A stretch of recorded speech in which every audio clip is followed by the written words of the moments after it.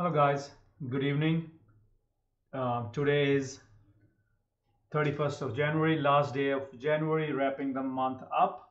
Sorry for a late video, been a very busy day for me. I'm going to try to make a quick video, go through everything fast. I'm going to be short on the introduction. A quick introduction is that these are my daily recaps from my timestamp trade ideas from my community, where I give the watch list and the news plays and the levels in the pre-market. We trade based upon those.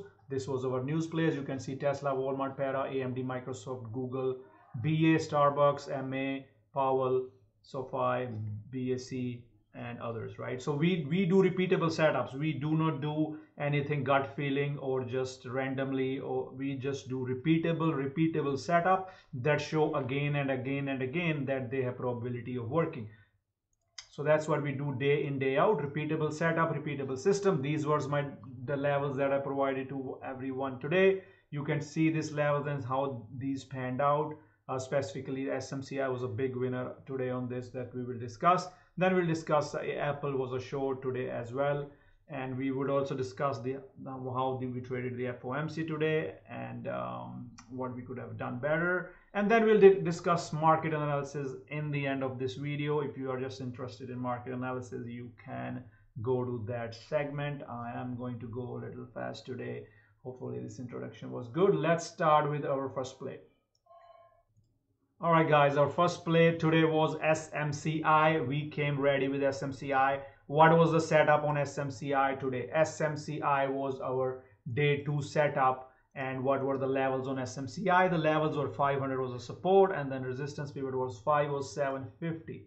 As soon as the market opens, I see SMCI pushing over the clouds. Why did I like it? It's pushing over my pivot that I gave everyone. It's pushing over my pivot. It's pushing over my pivot. It's over closer to the cloud. The risk is really low. So that's why I told everybody right at open that you can see the timestamp recap here that we want to scalp on the watch. And as soon as I saw that, I long some, I added more into the position. And then it was all about, I had the shares, options were a little spready, but some of the options went 500% as well. 500 calls went 500%. I gave everybody the first target in first 5 minutes was 520. Then I gave everybody 528 target, and we met both those targets in first 20 minutes. Then I gave everybody 535 target, because what we do is, if you are in options, you take profit, you roll into the further options. And then I gave everybody 535 target, and then we hit 541. That's where I closed the lotos. And I did mention that such a strong move. You can see from yesterday. Where do I get my levels? From yesterday. This is where I got my 528 level, and this is where I'm getting my 548 level, 544 level, sorry, right here. So 544 was my next level, and 544 target came, and we got out at that target completely out of calls, completely out of everything, guys. So you can see literally it was a $30 per share trade. We started from 5.10s, right?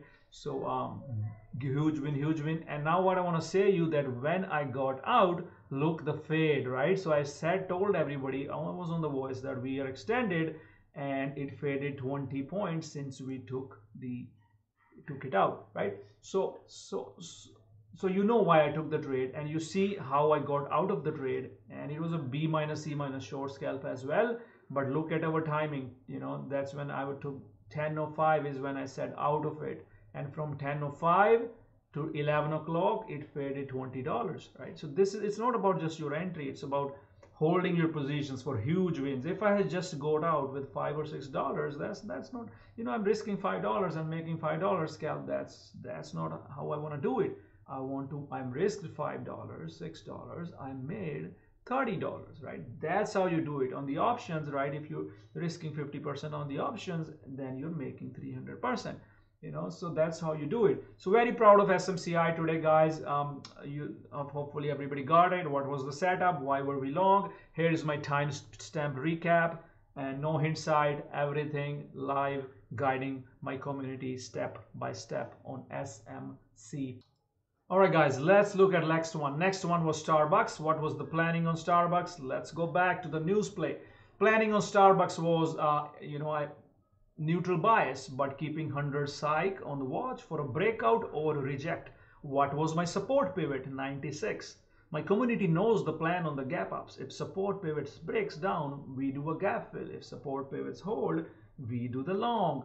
And let's see what happened there. Let's go back and let's check it out. 1 second. So let's look what happened with Starbucks. So Starbucks breaking those pivots, rejecting right from the PM highs. I told everybody right there, if you were late, right?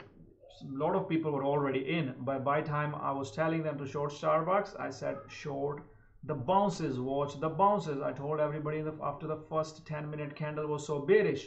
And even after mine telling that, it faded from 96 all the way to 93, 100% on the puts. Amazing trade, guys, amazing trade. That was over $3 per share profit. Our risk was here on the clouds, risking like less than $1, making $3. That's how you do it. And I gave the 93 target to everyone on voice, and we got the 93 target, guys. Here's my guidance. You saw my pre-market plan, and I was on the voice guiding everybody. Beautiful trade on Starbucks. Yeah, here you can see like everybody was doing great on Starbucks, 100% up by Hamad on Starbucks, and Honit was also short, and then Jay was doing good. So you see how whole community was trading it, and that's the beauty of it. We are not, everybody's executing themselves with confidence. All right, let's look at coin now. So coin was on watch list again for me, and I was on the voice. I saw the coin strength. Why did I like the coin again? It was bullish over the clouds. First 5 minutes is I told everyone coin is bullish over the clouds, and told everyone it's a good long. You risk the clouds and you risk the low of the day. And look at here, right? Bearish, bearish, bearish, because this day was bearish and this day was bullish, because it's the system tells us it's bullish, right? And then our first target hit 132s. Then my next target was 135s, and I told everybody lock some, leave half, right? And then it was just about managing the trade all day, right? And I was all out when at 134s when this breaks, right? So we are in at 130s, we are out at 134s, we lock half at 132s, rest at 135s. Easy trade, great risk reward, beautiful, and we really did good in the community on coin. All right, let's look at Tesla now, guys. So what was the plan with Tesla today? What was happening with Tesla? So let's look at the Tesla completely, the picture on Tesla. Let's check it out. All right, let's just look at this screenshot, this picture that I had in the morning. I gave everybody the support pivots and resistance pivots in the pre-market. The support was 185, resistance pivot was 188. I said I will long if it calls over 3450 clouds and resistance pivots, follow the price. I was busy with SMCI, then Vinay came in and he said dips versus 186. So that was his risk to long, and I already gave the plan to everybody in pre-market. I told them there was this news as well. It pivot breaks, and then I was on voice as well talking about it, that we are going to push, and it was all about managing that trade. Not a big range, but what I want to show you is that it was in the gap over this pivot, right? You could add here right at the open on the clouds, or you can add over 188s, and then your first target is always low of yesterday, which is resistance, and you met that low of yesterday.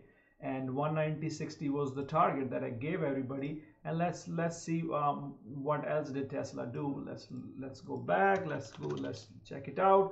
So, and then the Tesla, I told everyone it is reclaiming yesterday's lows. It's still in 512 EMA cloud trend. There's no stopping out. 512 EMA cloud trend is still holding, right? And it eventually hit 192. You could see the resistance here on 192. You can see the resistance here on 192 on Tesla, and then it broke 512, and that's when I told everyone, of course you get out, but I told everyone it can pull to 190, and when I told everyone that 217 that it can pull to 190, and it faded from that that area all the way to 189, almost $2. And a lot of people in the community did that short scalp. You know, it's a B short scalp, breaking the trend. Always pulls back from 512, it always pulls back to 34.50.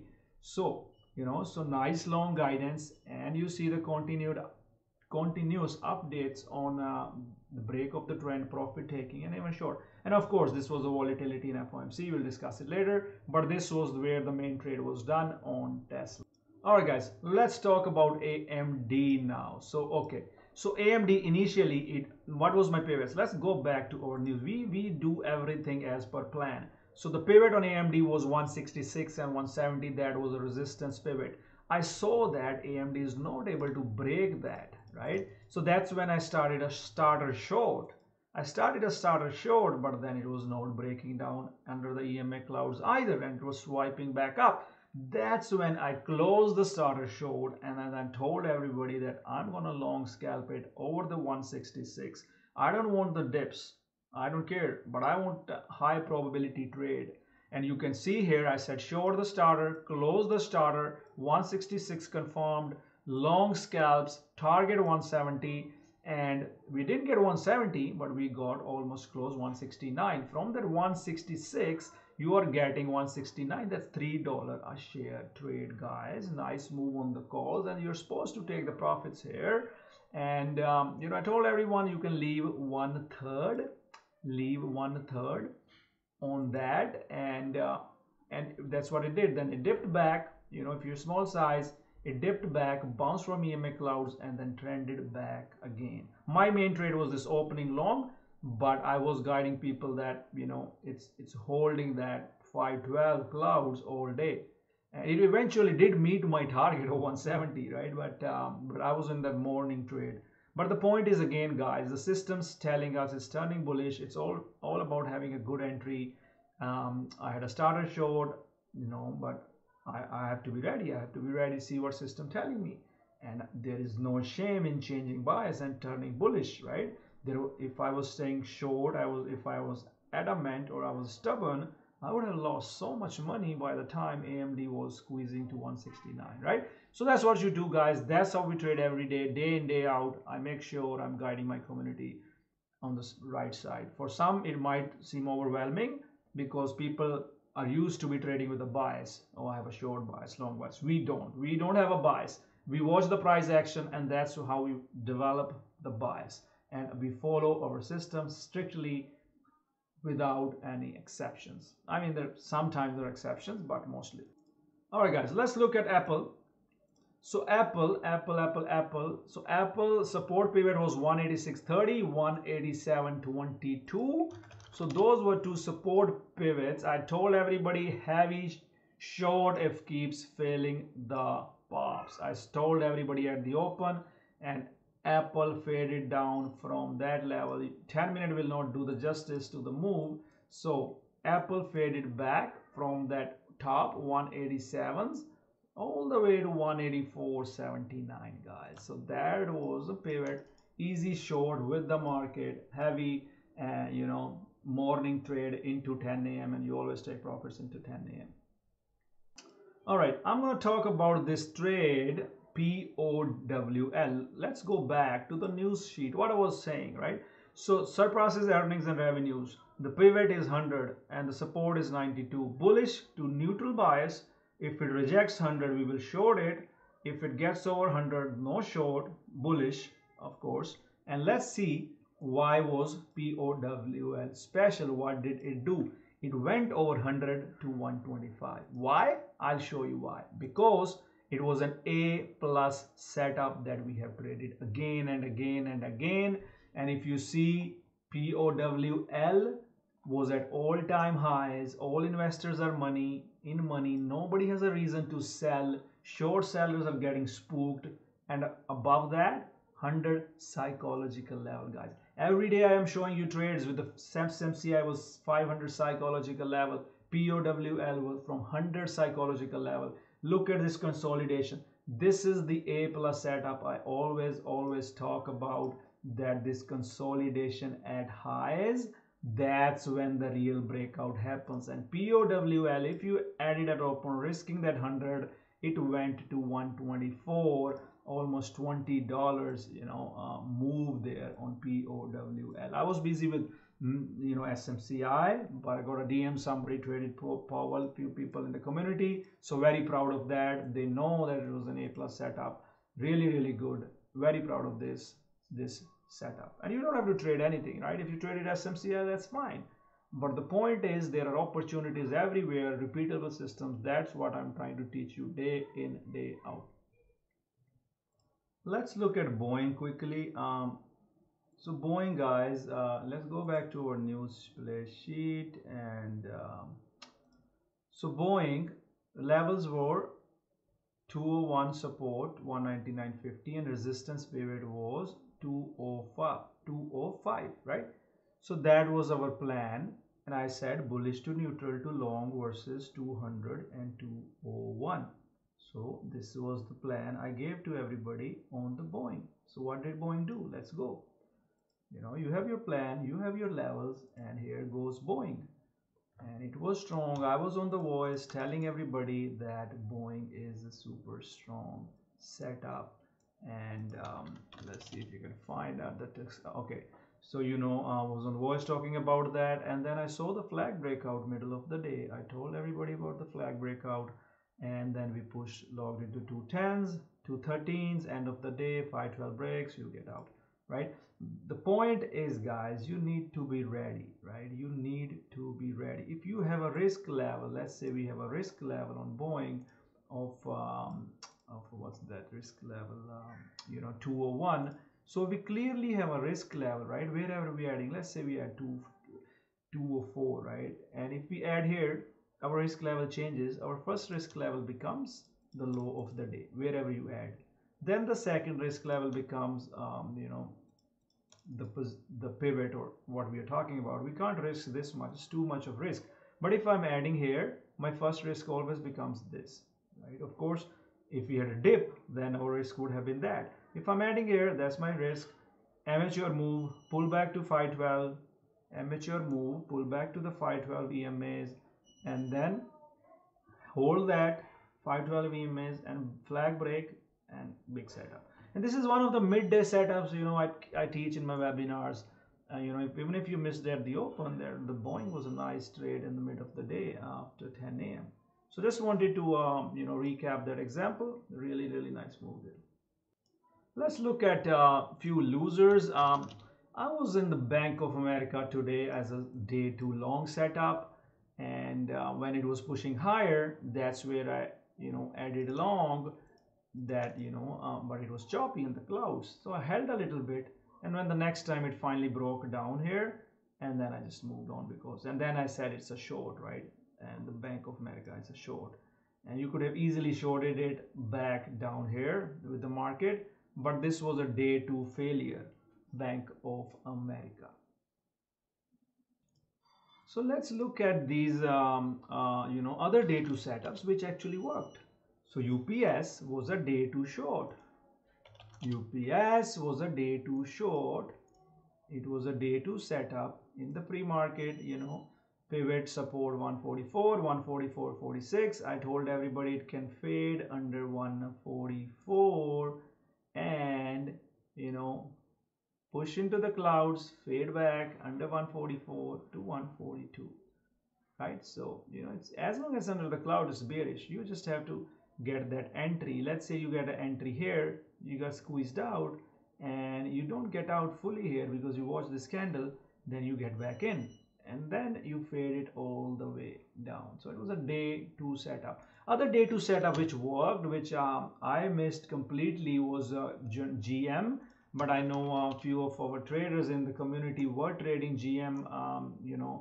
Chad was on GM because he added it, because this is what I teach every day, and that's why I'm proud of it, because everybody knows these repeatable setups and everybody watches it.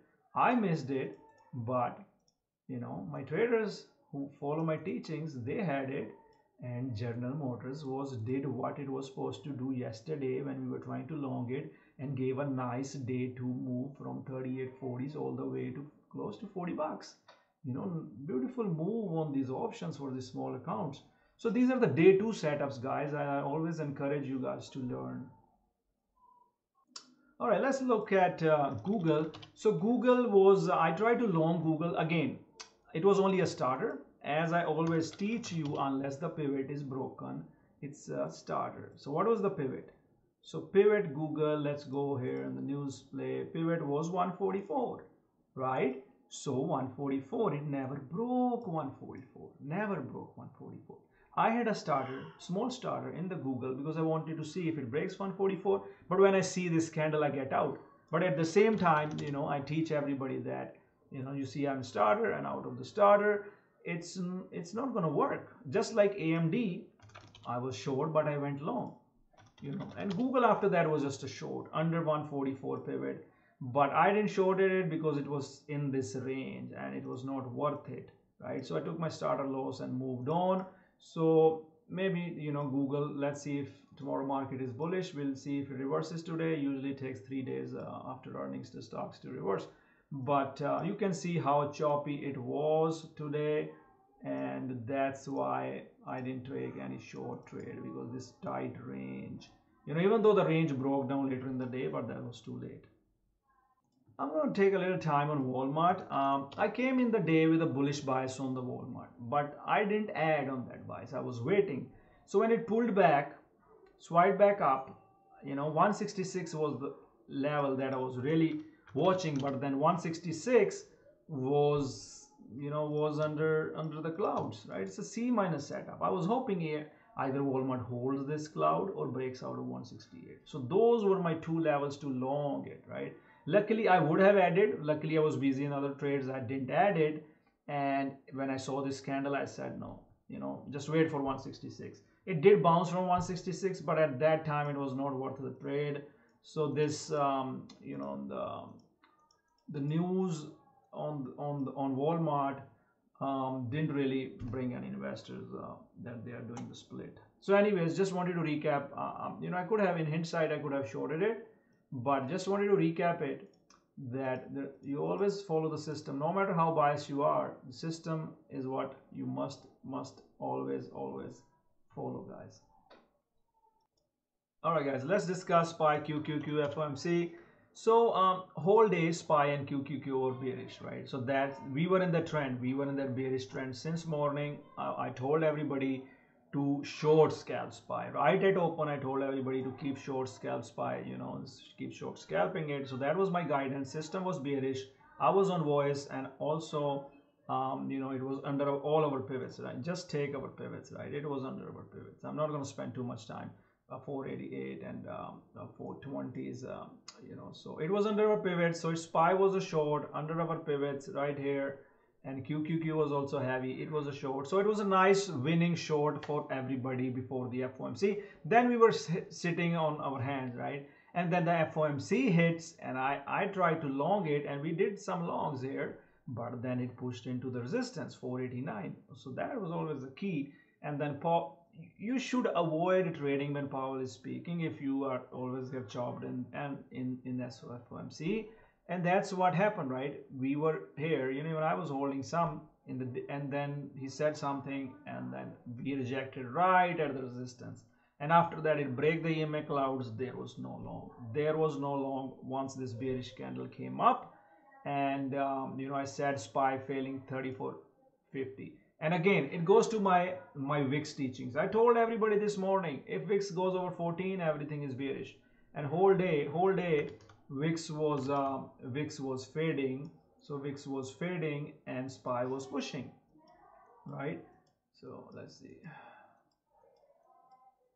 So whole day, I think I said in opposite. So whole day, VIX was pushing and SPY was fading. Here you go.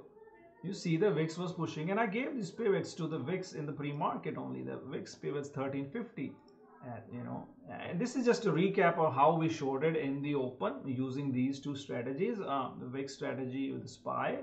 But the point is, even after FOMC, the VIX faded, SPY bounced, and then again when SPY rejected from that resistance, and then VIX came back over 14, back under 3450. So there was no long here. If you were trying to long, that was a mistake, you know, because it was short here, and then it was short under that break, and you could see that my price alerts going down, 34.50 break, 30, all those.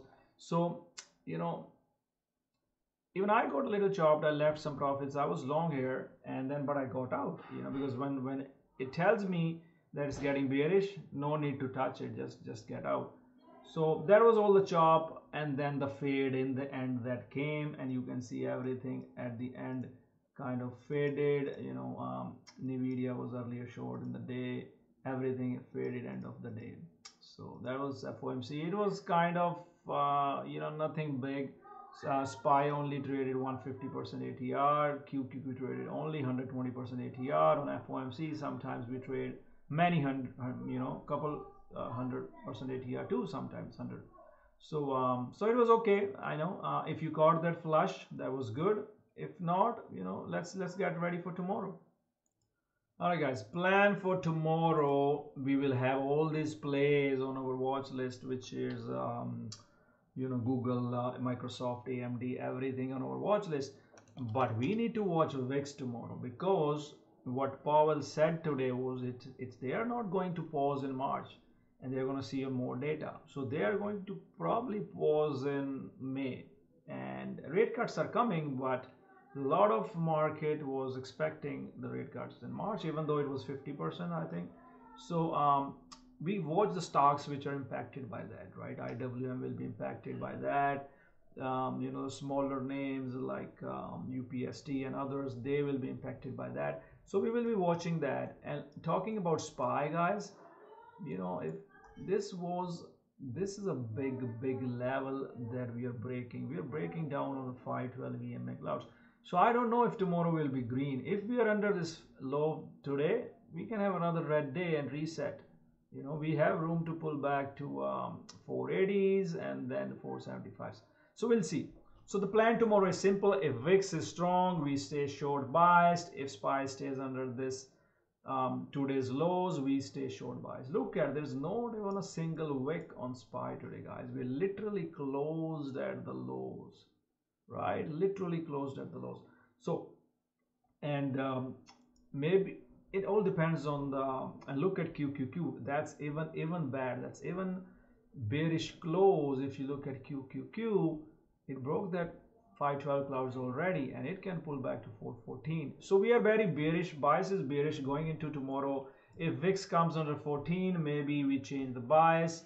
But as long as VIX is over 14, we stay with the bearish bias. We keep eyes on VIX. We keep eyes on yields and dollars, and then we accordingly trade these names, and we keep eyes on the semiconductors have not really faded yet.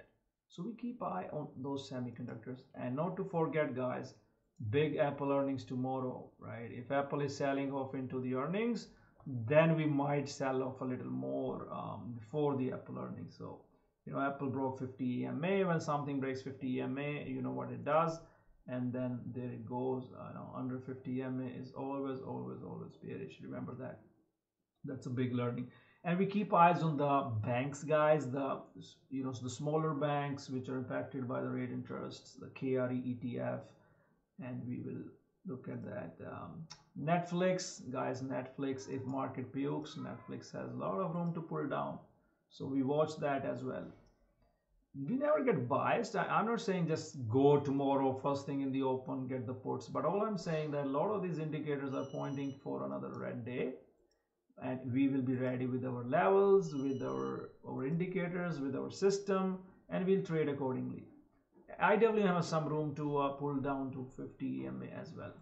So VIX tomorrow, if breaks out of 1450, that's going to be bad for the markets. So yeah, we'll be ready. UPS day 2 fade, might fade more tomorrow. And Walmart, yeah, big bummer candle there. Starbucks, big red candle on that gap fill, might fade some tomorrow as well. We'll watch that. Anyways, guys, that's it. Sorry again for a late video. I'll see you guys tomorrow. Take care. Bye bye.